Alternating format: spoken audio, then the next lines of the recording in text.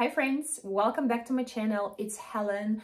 I want to talk to you about some very useful collocations with the word keep. So they are like super casual collocations that native speakers use every day.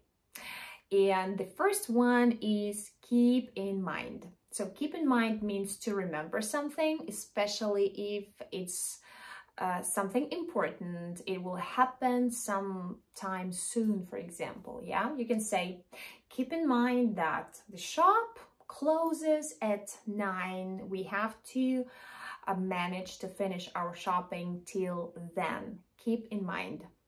Number 2, to keep something simple. To keep something simple means to make it easy to understand or do. For example, let's keep it simple and have some peanut butter and jelly sandwiches for lunch.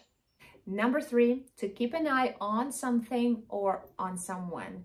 To keep an eye on something or someone means to watch them carefully. For example, to make sure they are safe.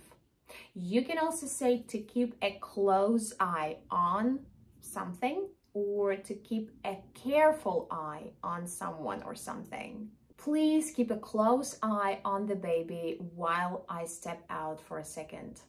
Keep something a secret, or the shortened version is to keep it secret.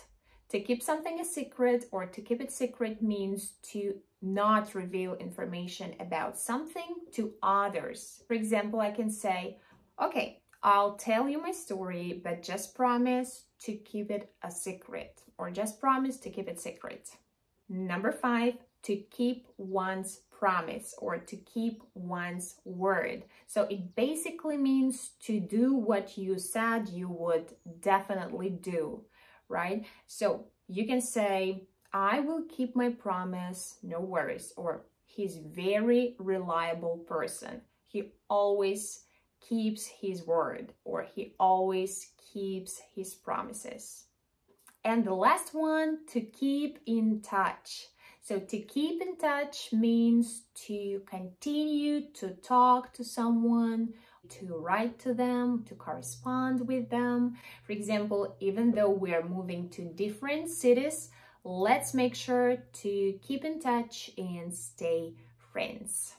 Thank you for watching this video. If you have any questions, write them down in the comment section below, and I will talk to you in my next video.